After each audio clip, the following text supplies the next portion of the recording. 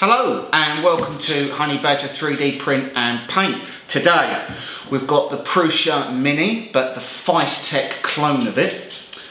Is it as good as the Prusa Mark III clone, and should you buy it? But first, roll those credits.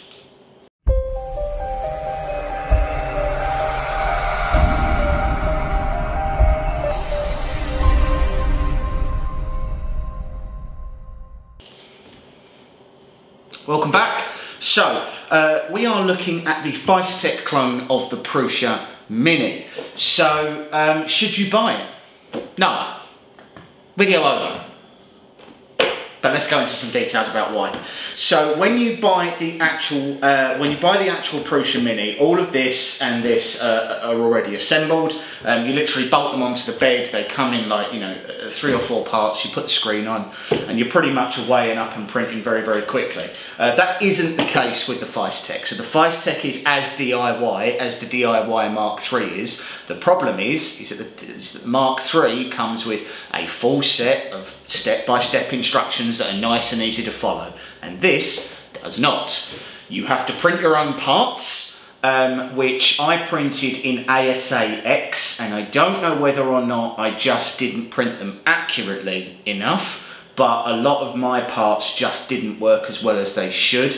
One of the main things is Prusa, for whatever reason, has decided to use, I think it's like a Mark 8 coupler on the Bowden part that goes in here. But when you buy normal couplers, the normal push fittings, they're either like a Mark 10 or they're like a 5mm. So neither of those fit, which means you have to print a little adapter that screws in and then theoretically lets you screw the rest of the Bowden in. Problem is that's in a plastic thread, and the thread wears and it doesn't hold up particularly well. You have to always unscrew this to get filament to feed through properly, because it catches on the bottom of the coupler, and it's just not that great. So I'm probably going to end up doing a Bondtech upgrade on this, so that I can get that part printing better. That seems to be the only real issue. The other issue is that there are step-by-step instructions on the Feistek website. On the Feistek GitHub even. You have to print a Feistek screen cover, because the screen that this comes with is slightly different to the Prusa Mini screen. And so far I have not been able to get this filament sensor working properly. Again, this is probably down to the tolerances that I've printed at in this ASA-X, but the friction is so bad inside of this that my filament just snags and it's almost impossible to use. So, so I'm not using the filament sensor at the moment, which is a real waste because I prefer to use that. In its defence, had the parts have printed better and had I have found the GitHub sooner, maybe this build would have gone a lot easier and a lot smoother.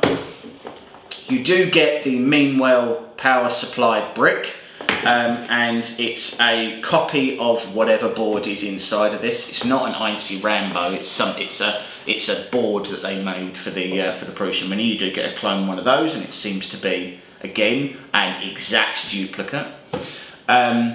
It prints well, but because I've got these issues with this extruder where it seems to bind up and it just clogs, and I've got my issues with the Bowden tube where again it's just not working as it should.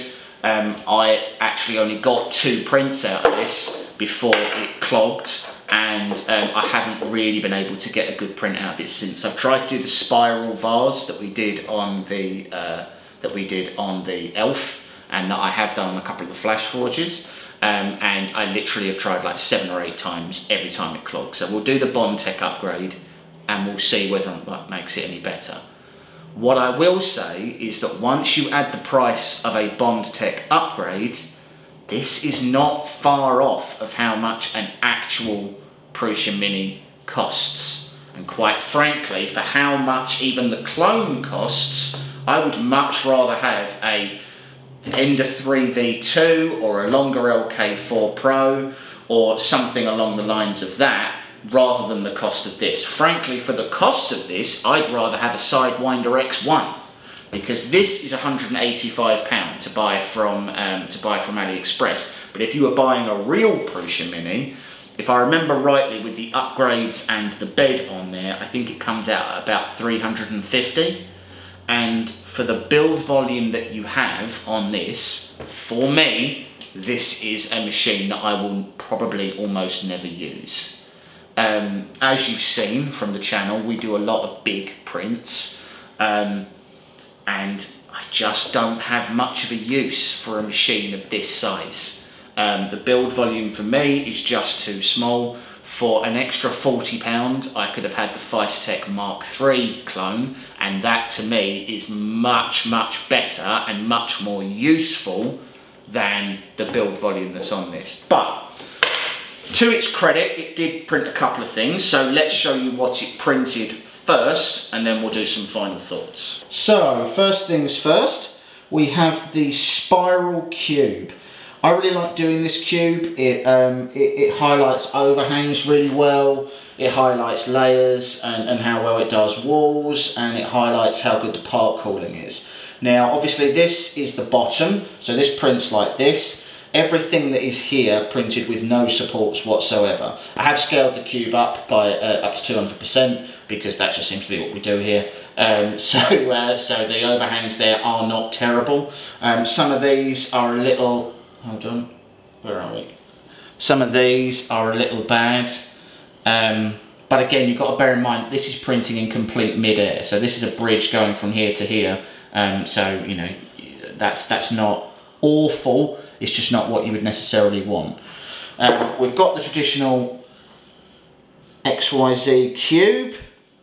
There was a little bit of Z banding on it, and I had a couple of burnt bits of filament. But overall, first layer is actually quite nice, and it printed really quite well. Nice, good amount of extrusion on the top there. So not bad print quality. So we come back to, should you buy this machine? And the answer is no, no you shouldn't. This is not the same sort of saving that you get with the Mark III. So the Mark III comes out at I think about 230, 240 odd pound. You can print your own parts, so you can pay the £30 extra and get those printed in Petchy and delivered to you as well. The regular machine is like £700 to buy, and then it's like £1,000 if you want the whole thing like completely assembled and shipped to you as just one unit you take out. The savings on this just don't, they just don't warrant it. Like if you want a Prusa Mini, then go and buy a Prusa Mini. But if you want a machine that is small and easy to use and easy to set up, buy the Ender 3V2 or buy the longer LK4 or even the new BQ that comes with the setup for Octoprint that's on Kickstarter at the moment. They're all functionally better machines than this. They are better set up, they are producing consistently better results for both me and Mike. We obviously haven't tested the BQ yet, but from the videos that I've seen of Angus over at Maker's Muse, you know, it's producing high quality prints. And frankly, I don't understand what Prusa thought they were going to fill, what niche they thought they were going to get when they produced this machine. If their machine was £200, I'd say, do you know what, for the quality of the machine, buying it direct from Prusa, I'd say get an original one, not the clone. Frankly, for the £180 that this cost, it's just a machine that I don't feel I'm going to use that much. Even once I fit the Bondtech and everything else, I'll maybe print some heads on it. Like I'll go down to, I'll maybe put a 0.2 nozzle on it and I'll go down to a 0.12 layer height. And maybe I'll do some heads and things on it. But I just don't feel like this has a specific place in my workshop or a niche that it's going to fill that I needed. Unlike things like the Sidewinder that has direct drive, the longer that is just producing quality results, the Prusa Mark III that I've got that is again producing fantastic results and printing really quickly, or the new Creativity Elf that I've got, which is a Core XY, linear rails, a decent build volume, and again is producing stuff at speed, or even to an extent the Jenny printer, which is fully enclosed and allows me to print ABS style filaments and things like that. This is not fulfilling a need for me. I do not need a build volume this size, and I certainly don't need the unreliability of, after producing 2 prints really quite well, it just stops working, you know. So you can see that this was all printed in the same blue filament, and the spiral cube was going in that as well. So it's not like it screwed itself up in between filament changes, or when I changed filament, just in between prints, it just prepped itself. And I don't need that level of unreliability. I need machines that I can just click and forget. I need machines that are reliable, that I can put things on, walk away, and not have to worry about whether or not I'm going to come back and they're going to finish. So yeah, it's an unfortunate one really, because I really loved the Mark III Feistek that we got. Unfortunately, I just don't think this is good enough. If Feistek end up watching this, I would say the best thing you could do would be to include the printed parts, printed in PETG, for this machine. Include the printed parts for it. If you did just that, and made sure that there was the instruction manual on the USB stick that you give people, if you just did that, I think that this would be a better machine overall. Also, stop pretending this is Capricorn tube. It's not, it's just blue PFTE, and the tolerance on it is terrible. Stop using it. Either give people real Capricorn tube, or just use the white stuff. This is a pale imitation, and frankly just causes issues. So they're the only 2 bits of advice I could give you on this. Provide the printed parts in PETG, and get rid of the fake Capricorn tube, because you're really not fooling anybody there. Other than that, keep an eye on the channel. We've got a few things coming up. We've got a few more reviews coming up. Mike's got his war rig from Mad Max, the GAN body file. He'll be finishing that off soon, and we'll be seeing just how absolutely massive that is. Yeah, we've got a few exciting projects coming up, so keep an eye on the channel, and thanks for joining. See you later, guys.